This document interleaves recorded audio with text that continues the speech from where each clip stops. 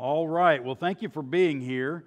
Before we get started, I have some things I'd like to invite you to be a part of, and other things. First, this Friday evening, we're going to be hosting the Concord High School baseball team, and so if you have some time and you'd like to serve there, you may.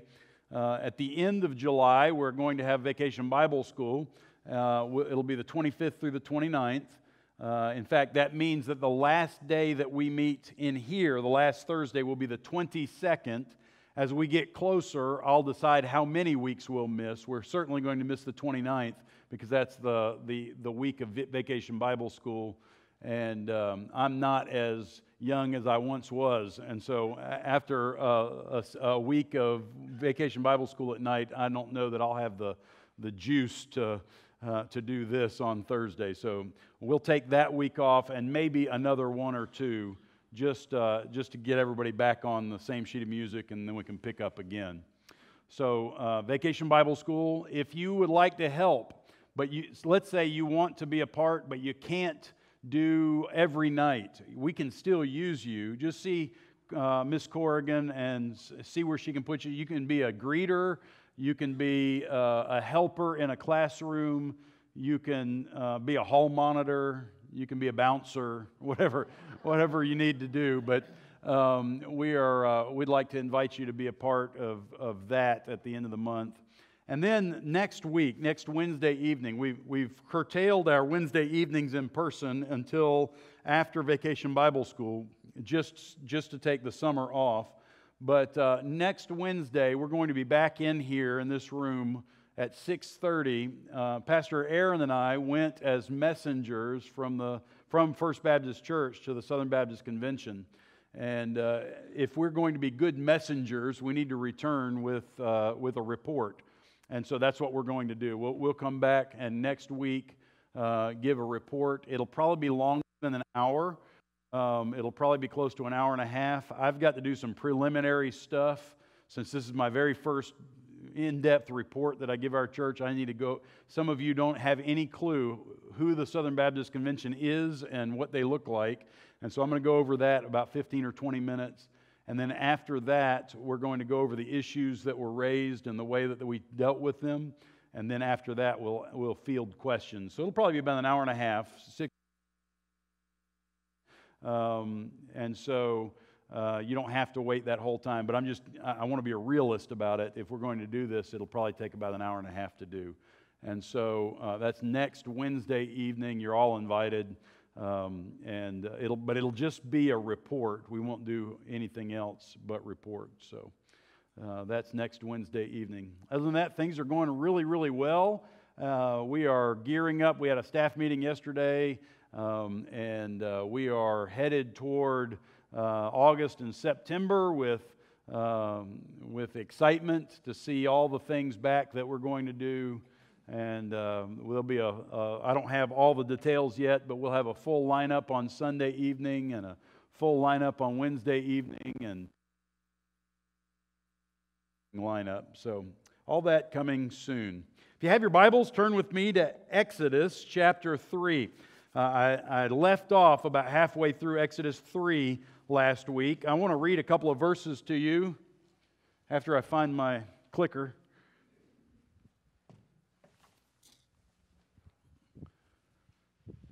And so I want to read a few verses to you, and then we'll just pick up through Exodus. We'll only get through about Exodus chapter 6. Oh, by the way, let me tell you about the handouts that I gave you. I gave you... it's really 3 excerpts from one verse, 3 different books talking about Exodus 4:21. One of the more difficult passages in Scripture, or maybe not difficult, but debated passages in Scripture, is what does God mean when He says He hardens Pharaoh's heart? And so because I want this to be similar to what we would discuss in a seminary class, I gave you 3 differing views of what that means. So those 3 passages are differing. They're not completely different, but they are from different perspectives. And I just want you to have something to read and think about. I'm not trying to persuade you in any direction on that. Of course, I'd be happy to talk about it from my perspective if you'd like. but I just give you three perspectives because it is a discussion that's had when we get to the statement. It's not just in Hebrews, it's also in Psalm 105 and then also in Romans 9 where it talks about that God raised up Pharaoh for this, just for this instance. And so we have to do something with it. And so I just give you three different somethings that you can do with it. Or you could just ignore it if you'd like, but that's probably not the right thing to do. You probably need to wrestle with the Scripture and find out exactly what it means. And when we get there, we'll talk a little bit more about it perhaps. But that's what that is. Don't read it and think I'm messing with you. I'm not messing with you. If you were seminary students, I would mess with you. I am not messing with you, though. I'm just trying to broaden your thought process as you grapple with God's Word. So, Exodus chapter 3, starting in verse number 13. I'm going to read to the end of the chapter, and then we'll just get going. Then Moses said to God, "Behold, I'm going to the sons of Israel, and I will say to them, the God of your fathers have sent me to you. Now they may say to me, what is his name? What shall I say to them?" God said to Moses, "I am who I am." And he said, "Thus you shall say to the sons of Israel, I am has sent me to you." God furthermore said to Moses, "Thus you shall say to the sons of Israel, the Lord, the God of your fathers, the God of Abraham, the God of Isaac, and the God of Jacob has sent me to you. This is my name forever, and this is my memorial name to all generations. Go and gather the elders of Israel together and say to them, the Lord, the God of your fathers, the God of Abraham, Isaac, and Jacob, has appeared to me, saying, I am indeed concerned about you and what has been done to you in Egypt. So I said, I will bring you up out of the affliction of the Egypt to the land of the Canaanite and the Hittite and the Amorite and the Perizzite and the Hivite and the Jebusite, to a land flowing with milk and honey. They will pay heed to what you say, and you with the elders of Israel will come to the king of Egypt, and you will say to him, the Lord, the God of the Hebrews, has met with us. So now please let us go a 3 days' journey into the wilderness, that we may sacrifice to the Lord our God. But I know that the king of Egypt will not permit you to go, except under compulsion. So I will stretch out my hand and strike Egypt with all my miracles, which I shall do in the midst of it, and after that he will let you go. I will grant this people favor in the sight of the Egyptians, and it shall be that when you go, you will not go empty-handed. But every woman shall ask of her neighbor, and the woman who lives in her house, articles of silver and articles of gold and clothing, and you will put them on your sons and daughters. Thus you will plunder the Egyptians." That's Exodus chapter 3. So let's just look at this together, and we'll use this as our jumping off point to head through about chapter 6. I'm just calling this one Back to Egypt, and so there's a picture of Egypt from modern day. Moses did not snap this shot on his Polaroid on the way out. This is recent. Hebrews 11:27, by faith he left Egypt, not fearing the wrath of the king, for he endured as seeing him who was unseen. So this is Moses. Moses left at age 40. He was kind of chased out of Egypt. He went and he was a shepherd for 40 years in Midian and served his father-in-law Jethro or Ruel for those 40 years. And at the end of that 40-year period, God came to him. The burning bush we talked about last week. The Lord showed up in the middle of the burning bush, got his attention, and that's where we are right now. We're at the burning bush, and God is talking to Moses, commissioning him for his task for the last 40 years of his life. Not to offend anyone, but do we have any 80-year-olds here? All right, I want you to look around. Keep your hands up. We have about 7 of you here. 80-year-olds. Now, what if God were to call you at this time in your life and say, all right, now you're going to go lead my people out of Egypt. And you've got 40 years to do it. Brother Jimmy, you think you can handle that? Yeah, with God's help. That's the right answer. That is the right answer. I tell you, I'm 50, and I don't think I'd want to go on that task. You know, but here we have 80-year-old Moses, and God calls him to go out. I know asking people their age in public isn't supposed to be a good thing, but you're going to see through this book and in later in Numbers, you're going to see that we have some 80-year-olds who are pretty tough. In fact, my favorite 85-year-old Caleb says a little bit later, he says, I am as strong today as I was 40 years ago. Now, I want to be like that when I'm 85. I want to be able to say I'm as strong today as I was 45 years ago. But this is Moses. God calls him. So here we have, starting in verse 13, the completion of God's commission of Moses. Now, I want to go back over his name, and then we'll go there. So God says there, I am. In fact, he says, I am who I am. And he said, thus you shall say to the sons of Israel, I am has sent me to you. We've heard this, the great I am. That's how we've heard this statement made. This is actually an interpretation of his name. I told you earlier, many weeks ago, 15 or 16 weeks ago, that this is the only four-letter word in the Hebrew language that's four consonants. So all the consonants in the Hebrew language are based on three letters, three consonant letters. All the words, I didn't mean all the consonants. All the words are based on three consonants, and then they add other consonants when they add other words together. So they'll add endings. We would call them suffixes, those kinds of things. They add those on, which changes the name, but they're all based on three letters. The tetragrammaton, the four-letter word, is God's name, and it is three letters in its base form. It doesn't break down any further than that because it is His name. But His name is a derivation of the word to be. I am. I was, I am, I will be, all wrapped up in this word. Therefore, His name denotes. Do y'all know the difference between denotes and connotes? So if something denotes, if a word, the denotation of a word means it's specific interpretation, or it's specific, what it really means. So if it denotes something, that's what it means. So in this case, His name denotes self-existence, immutability, that is unchangeableness. He's the same yesterday, today, and forever. Self-existence, immutability, and eternity. All of that is wrapped up in the denotation of His name. Connotation, something that connotes or connotes, means the emotional baggage that goes with it. So there are words that mean something specifically, but they also carry emotions that go with it. And so the connotation of His name is covenant, redemption, and Messiah. All of these are wrapped up in this name, but it's the emotional language. It's what it connotes.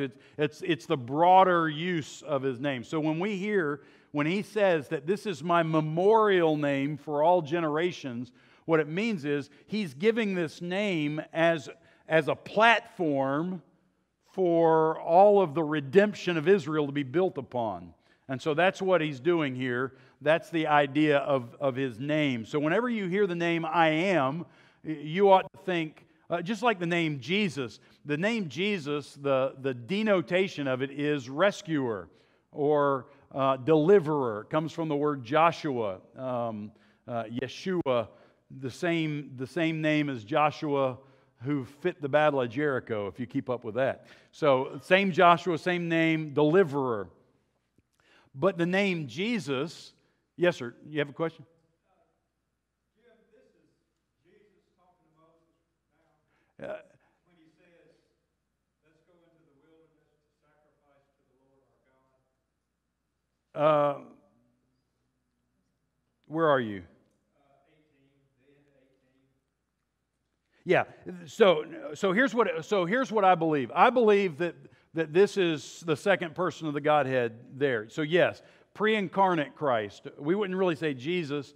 In the weirdness or the strangeness of talking about the triune God, Jesus, He wasn't incarnate as Jesus until He was born. But yes, the second person of the Godhead, the Christ, the one who is going to be, the Christ. This is so difficult to talk. None of our verb usage really wraps up God. But in this case, there was a time when God was not incarnate. He became incarnate when He was born of Mary. So really one of the only changes that you could ever say about God is that time. So yes, I think this is the second person of the Godhead. But in verse 18, what He is saying is He's telling Moses what to go say to Pharaoh. So what Moses is going to say to Pharaoh, actually in that case, what he's going to say to the Israelites is, say to him, the Lord, the God of the Hebrews, has met with us. So Moses is going to say to Pharaoh, the Lord has met with us. Now let us go that we may go sacrifice to the Lord.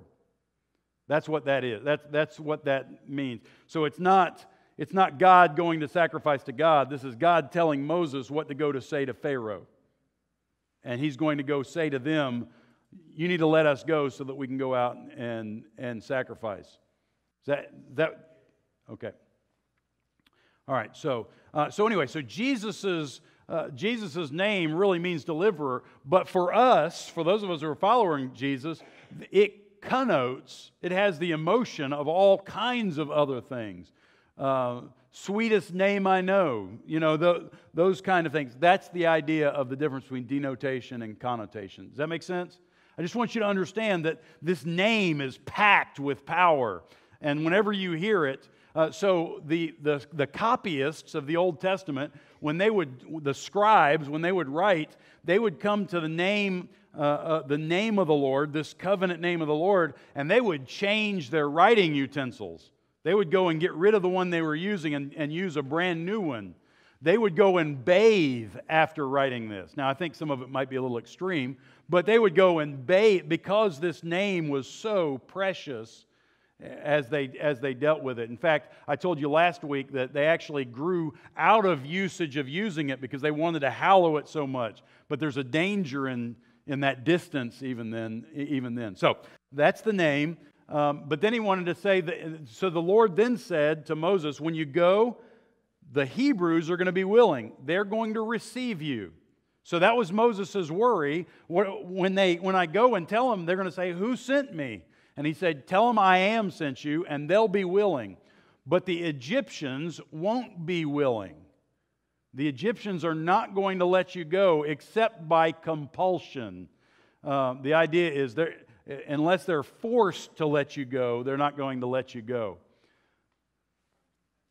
And so to make them let the Hebrews go, Yahweh God will stretch out His hand. And that's what He says, verse 20. So I will stretch out my hand and strike Egypt with all my miracles, which I shall do in the midst of it, and after that He will let you go. By the way, just an interesting thing, Egypt and Pharaoh and the gods of Egypt are all seen as one person. All right, so I'll strike Egypt and he will let you go. So in the mind of the Egyptians, Pharaoh stood for all of the Egyptians, and he represented all the gods in their pantheon. And it's possible that the Egyptians had the most polytheistic culture in all of the history of the world. They had little g gods for everything. But Pharaoh represented all of them. And so this is why when Yahweh God confronts Pharaoh, we have something bigger than just a political release. This is something big that's happening there. So God would stretch out His hand, and the Hebrews will plunder Egypt. Now, this is a fantastic thought, that as God redeems the people, He lets them go not in poverty, but in wealth. And that wealth, we'll get to this at the end of Exodus, but that wealth was used for one specific purpose. Does anybody know what that was? Yeah, the tabernacle. That's absolutely right. The building of the tabernacle. So He says, you shall overlay it with gold. Well, where'd they get gold in the wilderness? Egypt. You shall build the curtains out of red and purple. And where did they get that stuff? Egypt. In fact, one of the funniest scenes in all the Bible, it's funny to me, it probably wasn't funny to the Egyptians, but one of the funniest scenes is at the culmination of the 10th plague, when they're telling Moses and the Hebrews, get out of here, we don't want to see you anymore. They're like, and take this, and take this, and take this, and here's gold, get out of here, we don't want you anymore. And it says, and thus they plundered Egypt. They went in as needy beggars. They lived for 400 years as slaves, and they left rich as kings, bearing out all the wealth of Egypt. So it's just an interesting thing that the Lord does with them. So God completes His commissioning of Moses there in chapter 3. But that's not all, because Moses has some problems. Does anybody know what Moses' problems are? You say he stutters. I say he has no faith. He has no faith. That's the problem. Because and I can say this because God answers him in that way. He says, don't you know I'm the one that made your mouth? Don't you know I'm the one that did that? And so I just say it that way to get your attention, that often you and I have all kinds of excuses why we can't do what we ought to be doing. Well, I'm not really good with kids, or I don't talk really well, or we have all kinds of things. I'm old. I'm 80 years old. and so, whatever. I've got all this stuff that I can't do. And all the while, what it really says is we're not trusting the Lord to use us in the way that He says that He'll use us. So Moses objects to God's plan. Starting in verse number 1 of chapter 4, Moses said, "What if they will not believe me or listen to what I say? For they may say, the Lord has not appeared to you." So he's got some objections. His first objection is, what if they won't listen to me?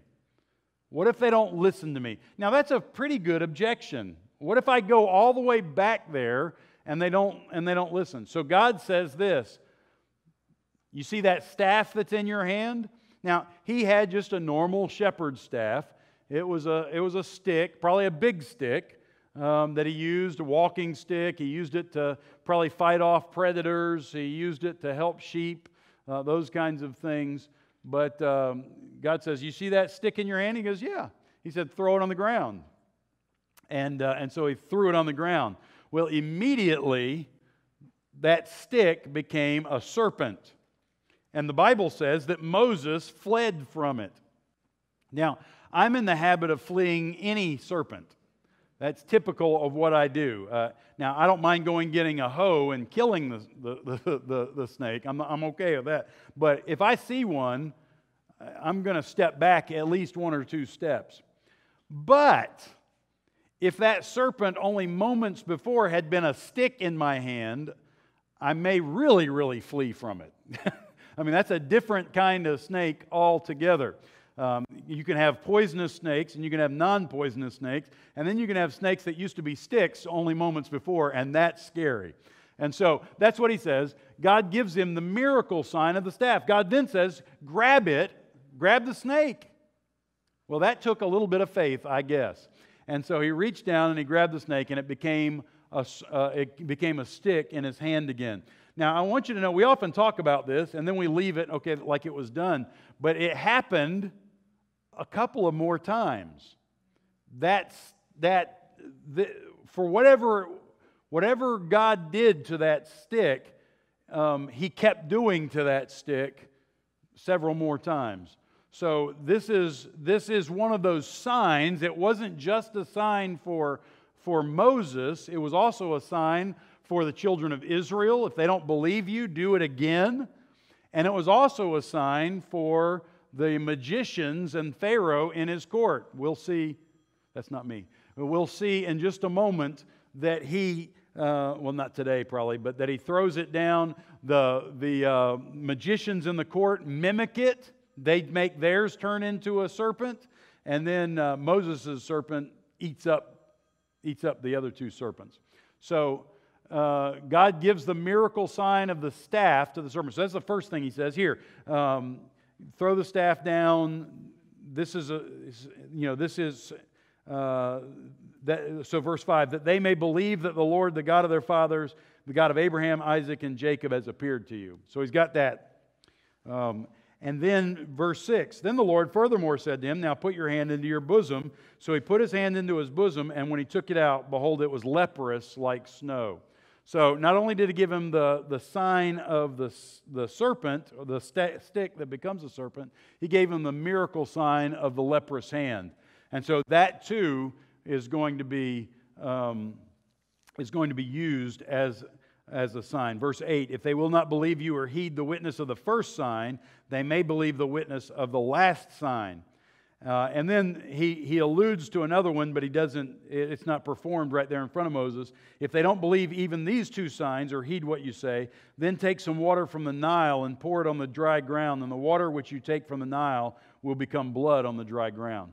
So really 3 different signs that God gives Moses to use in the presence of those to show that he belongs to the Lord.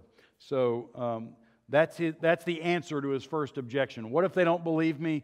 God says, I'll give you 3 signs so that you can perform in front of them that they will believe you. But these also serve not just as proof that the Lord sent Moses back to the Israelites in Egypt. It was also a strengthening of Moses' faith while he was in the wilderness. So I can imagine, you would think that after grabbing the tail of a snake that had just been a stick and it turned back into a stick, you would think that would be, if you witnessed that, you could handle anything, I would think. But that may not compare to sticking your own hand inside of your robe and pulling it back out, and you have the most deadly disease known to them at the time, and then putting it back in and coming out, and you be cleansed of it, healed of it. And so these are remarkable miracles that God demonstrated before him. So you may ask me, Pastor, do you really think those things happened? And I have a long answer and I have a short answer. The short answer is yes. Absolutely. The long answer is yes, absolutely. I absolutely believe that God, because if this didn't happen, then nothing happened. Then the rest of this is just a fable, and it's not a fable. This is the way that the Lord rescued them from Egypt. He comes out with the second objection: I'm not a good speaker. I'm not eloquent. Or to quote my favorite theologian, Forrest Gump, I am not a smart man. I am not a smart man. But God reminds him of his power. So verse 10, then Moses said to the Lord, please, Lord, I've never been eloquent, neither recently nor in time past, nor since you have spoken to your servant, for I am slow of speech and slow of tongue. The Lord said to him, who has made man's mouth? Or who makes him mute or deaf or seeing or blind? Is it not I, the Lord? Now then go, and even I will be with your mouth and teach you what you are to say. But he said, please, Lord, now send the message by whomever you will. Now this is a dangerous position that Moses has put himself in. The Lord reminds Moses of his power. He said, I'm the one that gives people the ability to speak. I'm the one that makes people blind or seeing. I can make them speak or deaf or whatever. I'm the one that controls all that. You can trust me. That's what the Lord is saying to Moses. Moses, however, does not receive that word. What we have before is Moses being reassured by the miracle signs, but in this case, he is not reassured. Now, this is an interesting thought because in this case, all he has is the word of the Lord. When he sees, he's okay. When he's asked to have faith, he's not okay. And that's summed up in this verse. But he said, please, Lord, now send the message by whomever you will. That is not, well, it may be exactly what we do, but I was about to say, it's not like saying, your will be done. When Jesus said, your will be done, what he meant was, I will do exactly what you tell me to do. You know, Lord, please let this cup pass from me. Nevertheless, not my will, but yours be done. I will do exactly what you say. In this case, what Moses is doing is trying to step away from this calling. So he says, let you send whoever you will. It's his way of saying, I'm not going to do this. I don't want to do this. I can't do this. This is not what I want to do. You say, well, how do you know that? How do you get that from the text? Well, because what happens in verse 14. It says, then the anger of the Lord burned against Moses. Now, why is he upset with Moses? He's upset with Moses because Moses did not accept his word where he said, I can do this through you, just go do it. And so Moses' response is less than adequate. Verse 14, the Lord said, is there not your brother Aaron the Levite? I know that he speaks fluently, and moreover, behold, he is coming out to meet you. When he sees you, he'll be glad in his heart. You are to speak to him and put the words in his mouth, and I, even I, will be with your mouth and his mouth, and I will teach you what you are to do. Now, I want you to see that the Lord gives Aaron as his mouthpiece. In fact, what he says later is, you will be a God to Pharaoh. This is what he's saying to Moses. Moses, you're going to be like God to him, and Aaron will be like a priest to you. So you're going to speak to Aaron, and Aaron's going to speak to Pharaoh. And that's the way that it went. Now, the reason why I believe that he said that, and we'll look at it later, why he said that to Moses, you'll be like a god to him, is because remember, Pharaoh thought that he was a god representing to all the people. And so now we have this human form, Moses, who is absolutely representing God to Pharaoh, and that's the way it works. But I want you to understand something. Moses forfeited some of his blessing by disobeying the Lord. He forfeited it. Had he obeyed, now I know we're talking about hypotheticals now, so understand that. But had he obeyed, hypothetically, he would have received all the blessing of the Lord. Now he's encumbered by his brother, Aaron. Now, Aaron was a good speaker. Aaron was a blessed man. Aaron and all his progeny became the priesthood for God's people. So he was blessed in that way. But Aaron brought his own problems to the table. And we'll see those later. But Aaron being there, Aaron rebelled against Moses' leadership, at least on one occasion. Aaron rebelled against God's leadership on at least one occasion. He led the people into debauchery on the wilderness floor. So this is not only a blessing of the Lord by saying you've got your brother. There are other things that happen because of Moses' lack of faith right here at this moment. Are there any questions about that? Everybody see that? Everybody understand? Okay, good. And I don't mean that Moses was cursed by his brother. I don't mean that. I just mean that that Moses didn't receive the full amount of blessing that he might have received had he been obedient.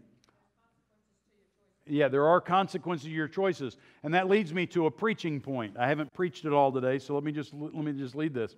If you put your faith in the Lord Jesus, if you repent of your sins and trust Christ, the Bible says we're all sinners. All of us have sinned and fallen short of the glory of God. The Bible says that the wages of that sin is death. But the Bible also says that Jesus came, He lived a perfect life. He died a death in our place. He stepped into your place and in mine, bore our sin on Himself, our sin debt, really. He bore our sin debt, the wages of that sin, on Himself. He died in our place. They buried Him because He was dead. He rose again on the third day, the Father accepting His sacrifice for our sins, so that whoever calls on the name of the Lord will be saved. So if you put your faith in Jesus, you'll be saved from your sin. You'll get heaven and all the blessings of heaven that go with it. But let me just suggest something to you, that there will be in heaven a blessing among us of rewarding things that are done in the flesh. There will be a sense in which the Lord blesses what we do now that we belong to the Lord. So there'll be rewards in heaven. Everybody believes that, right? I mean, that's biblical teaching. But here's a real truth. If we're disobedient, even though our lives will be saved, even though we'll be in heaven for all eternity, we can still forfeit some of those blessings in heaven. Paul, in writing to the Corinthians, he talked about where what's done in the flesh will be tried by fire, and the things that are done for the Lord will be refined like gold and silver and fine jewels that fire refines. But the hay, wood, and stubble, the junk in our life, will be burned off. And there will be a sense, I don't think it, personally, the Bible doesn't address this, personally, I don't think it lasts forever in heaven, but there will be a sense in which there is loss of what could have been had we been obedient in the moment. Or else Paul wouldn't have used that as a means of saying we ought to live for the Lord. Now, I don't mean there's loss in heaven, so I didn't mean to express it quite that way, but there will be a sense of seeing things burned up at the judgment where we're like, oh, wait, you mean my life really didn't have the impact it could have? That's exactly what we see here in Moses' life. Everybody good with that?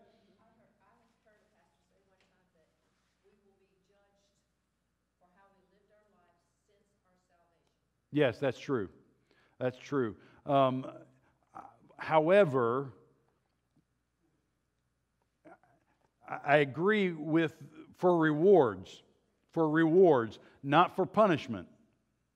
Not for punishment. All of the punishment for all of our sins was on Christ at the cross. But for rewards, yes, absolutely. And the only reason why I'm not saying you thought otherwise, we want to make sure everyone understands that Christ's death on the cross saved us from all of our sins, not just the sins before we trusted Christ. All of our sins have been removed, the record of all of our sins at the cross. Does that make sense?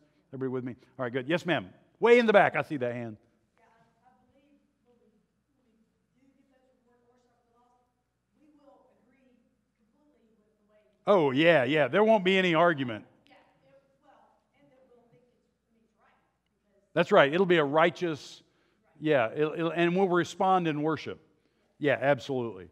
Yeah, we won't be sniveling little wonders when it happens. It'll be worship when it happens. And if you get all the rewards, like you get more rewards than Paul, like, they just heap it out, all you're going to do is turn right around and give them to the Lord Jesus. You surrender them right back to Him. That's the picture that's given there. So, everybody good? Nobody's confused? All right, good. I want you to see that this is what happens right here.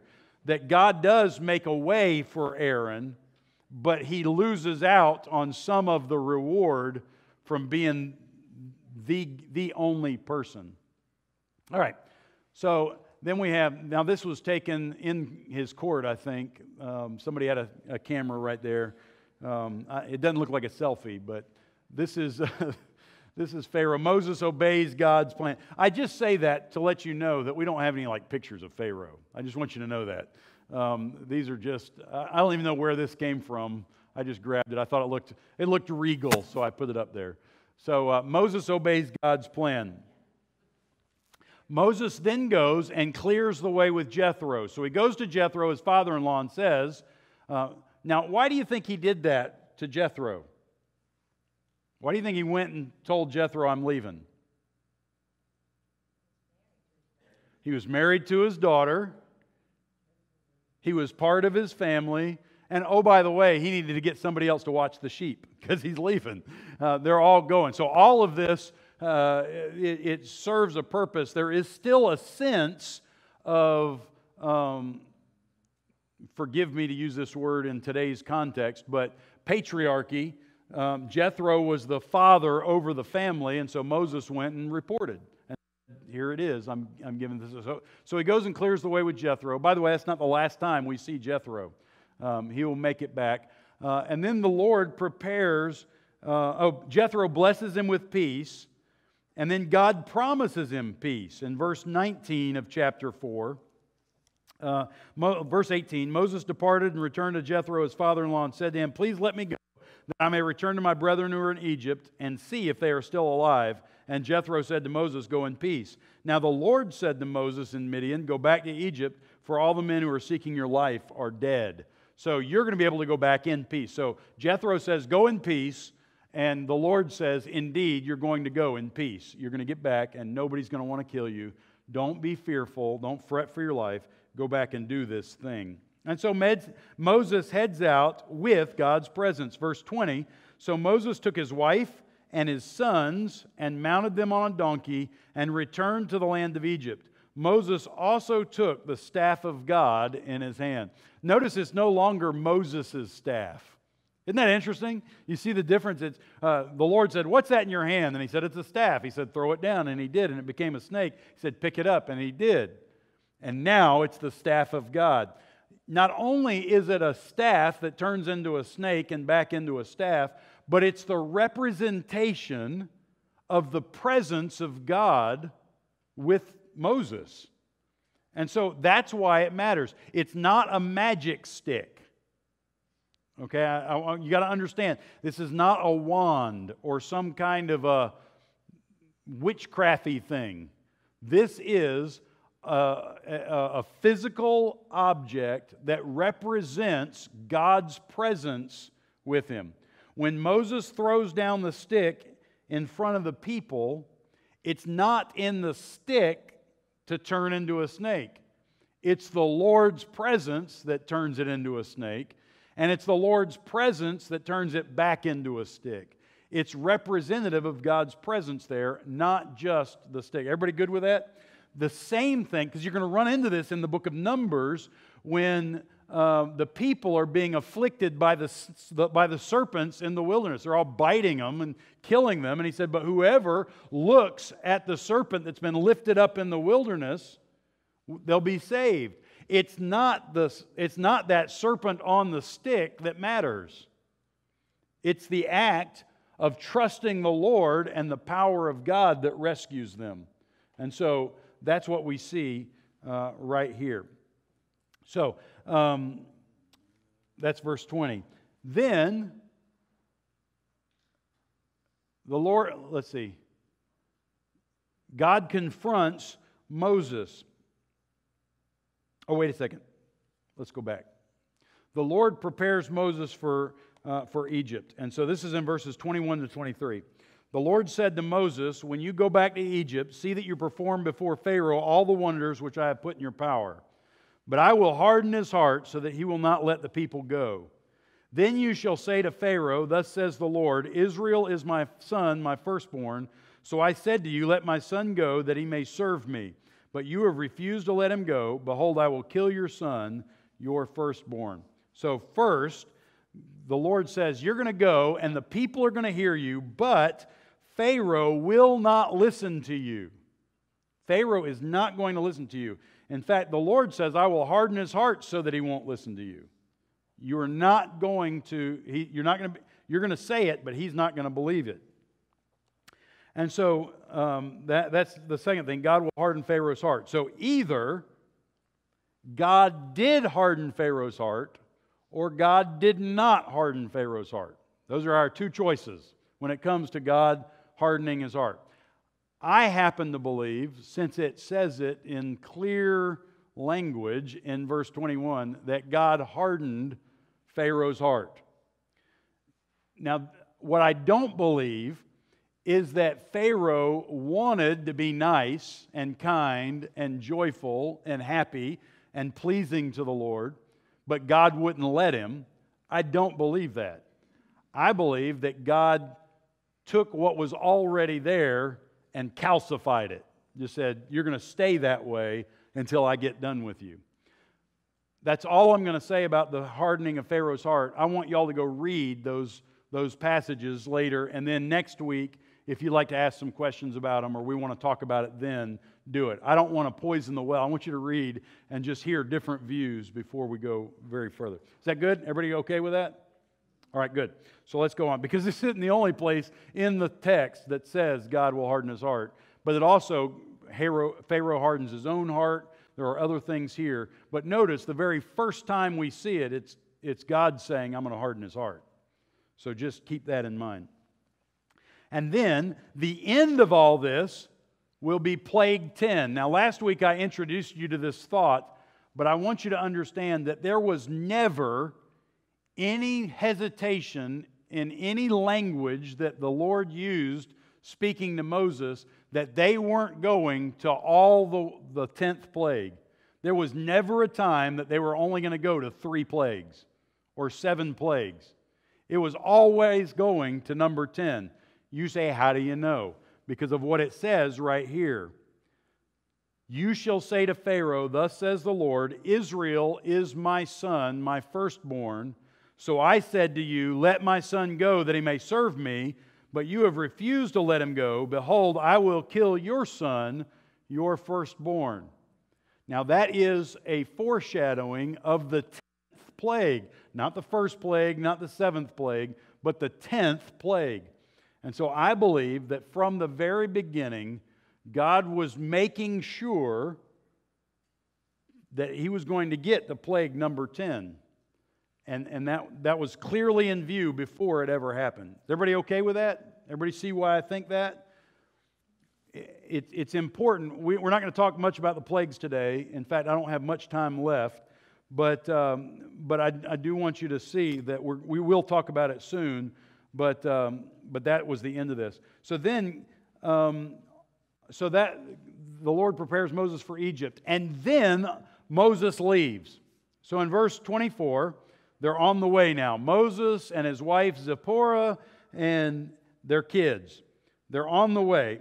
Now it came about at the lodging place on the way that the Lord met him and sought to put him to death. That's Moses. All right? This is God's way of saying, time out. You're in a bad spot. Then Zipporah took a flint and cut off her son's foreskin and threw it at Moses' feet, and she said, you are indeed a bridegroom of blood to me. So he, that is the Lord, let him alone. At that time she said, you are a bridegroom of blood because of the circumcision. Here's what I believe this is about. God sent Moses to establish his covenant, that is God's covenant, with his people. And that covenant sign of God with his people was circumcision. So Moses picks up his family to go be the messenger of the covenant, and yet he had his youngest son absent from bearing the sign of being in the covenant. That's so far. Probably, now the next two things I say are probably, not definitely. Probably the youngest son had not been circumcised because Zipporah didn't want him to be. You say, why do you think that? Because of her reaction to Moses. She was not a happy camper. In fact, anybody here British? All right, good. What I'm about to say, if I said in front of a British person, it would be swearing, and so I don't mean it to be a swear, but it's like she said, you are a bloody husband to me. That's what you're a bridegroom of blood. That's what she says. And so it's probably her persuasion of Moses why the youngest son was not circumcised. The second probably, what was the second probably?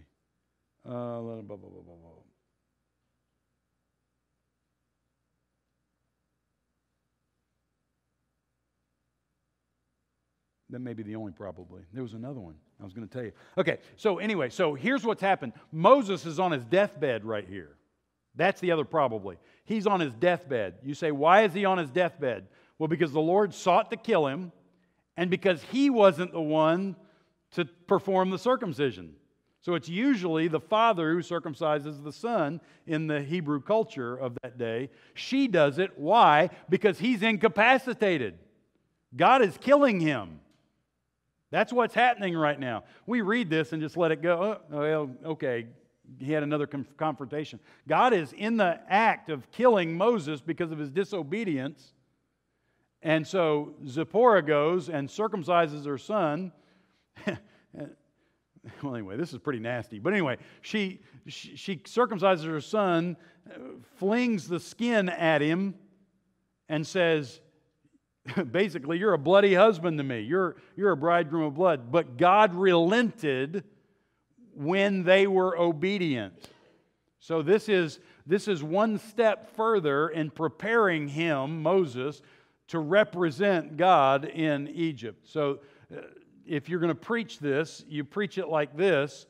There are some things possibly in our life that God is going to remove from our lives so that we can further represent Him in what He calls us to do. There are some things that you're just not going to be able to do or keep or have, or some things that you're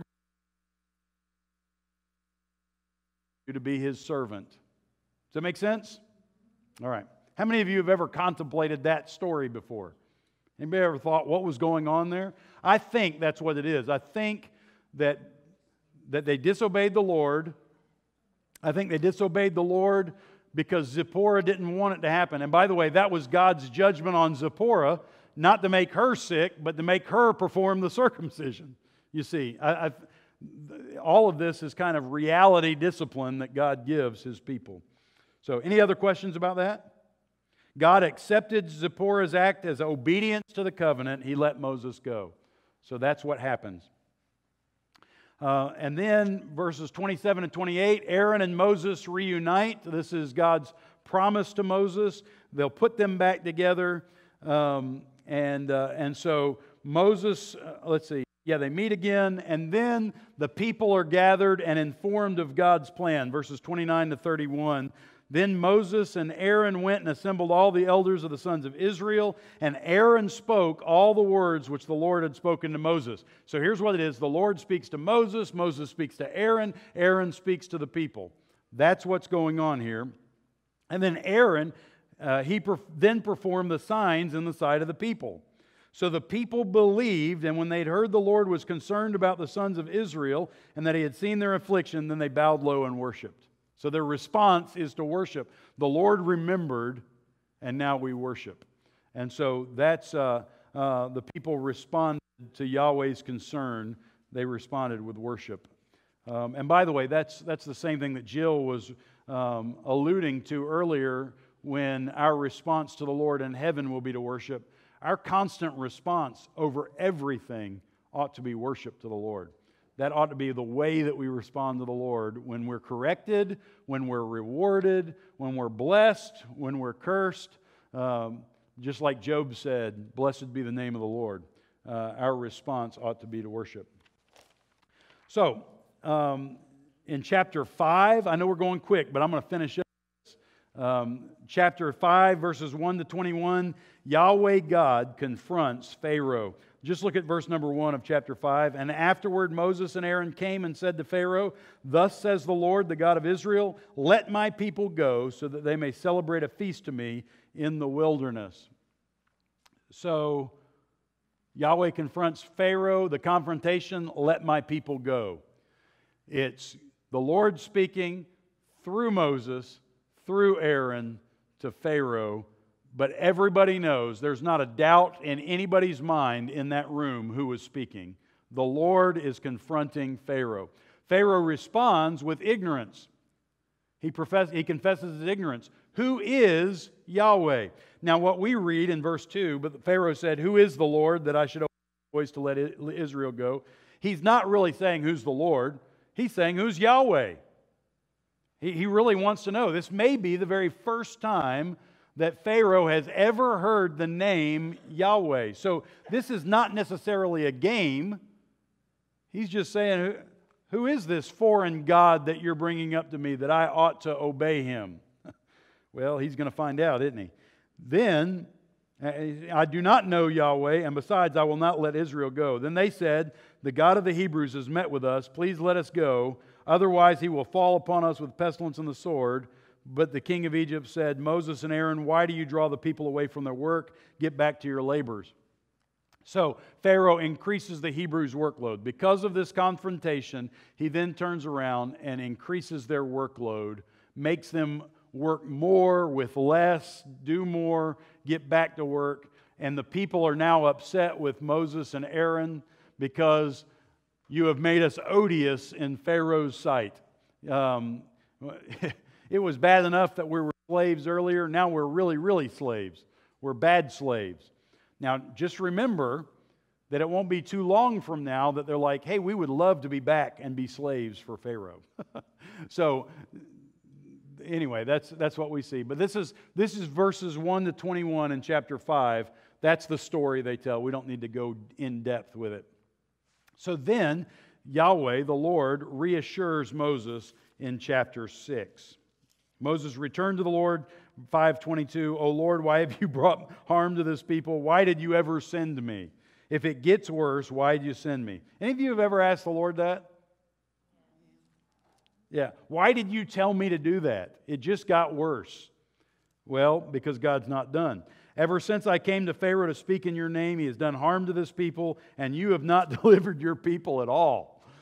You sent me here to deliver them, but you have not delivered them at all. So Moses expresses discouragement. Why did you ever send them? Yahweh then makes promises again. Notices God's habit. He responds to trouble with promise, which means trust me. This is the same with us. That's why we need to give ourselves to the reading of God's Word. That's how He gives us many precious promises through His Word so that we will exercise faith in Him.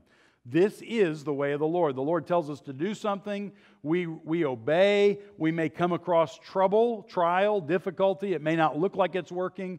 We question Him. He responds by giving us more promises so that we will trust Him. Because at the bottom of all this, that's what it's about.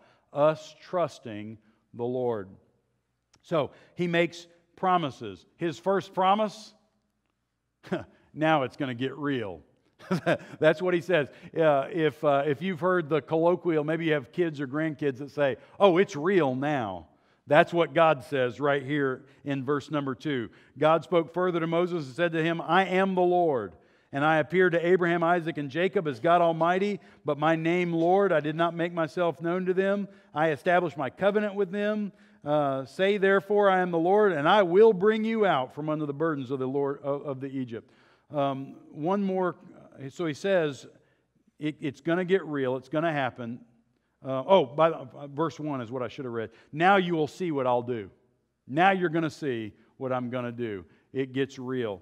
I am Yahweh in verse 2, the God of your fathers, but they did not know the extent of this. This is not saying that they did not know me by my name.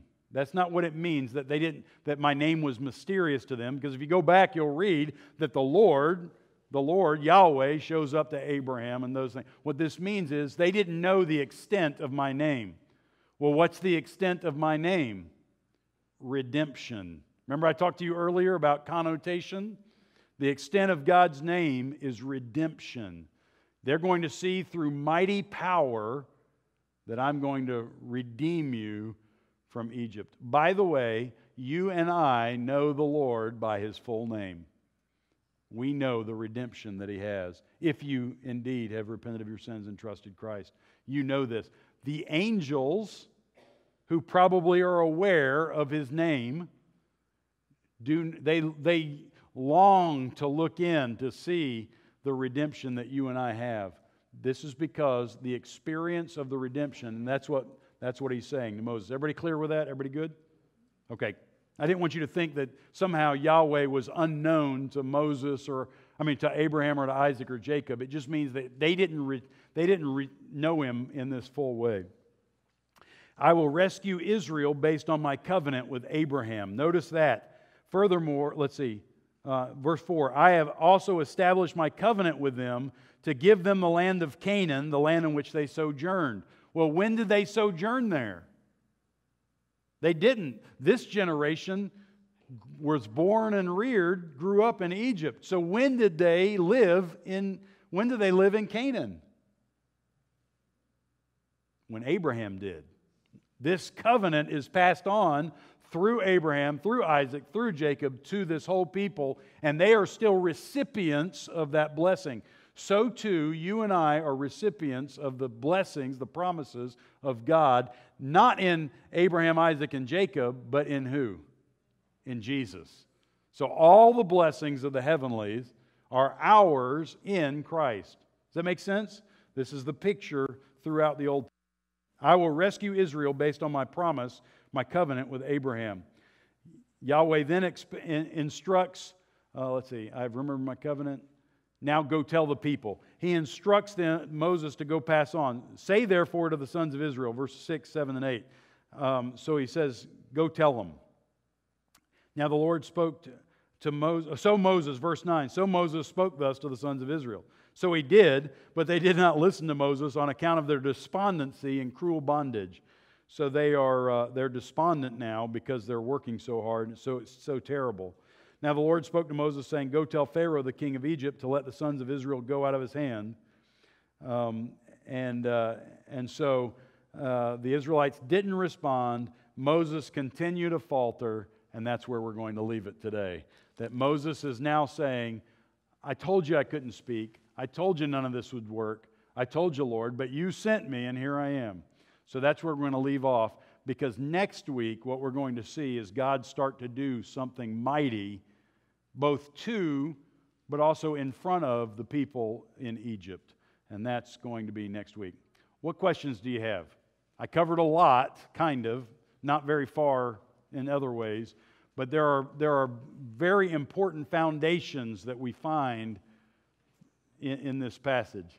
Everybody good? Questions? Anybody? All right. When's lunch? Right now. So let me ask a blessing on this, and then I'll let you go. Lord, thank you for your word. Please use this to strengthen us, to make us more like Christ. Bless us now as we go. In Jesus' name, amen. All right. God bless you. Have a great day. Thanks for being here. It'd be a terrible class without you.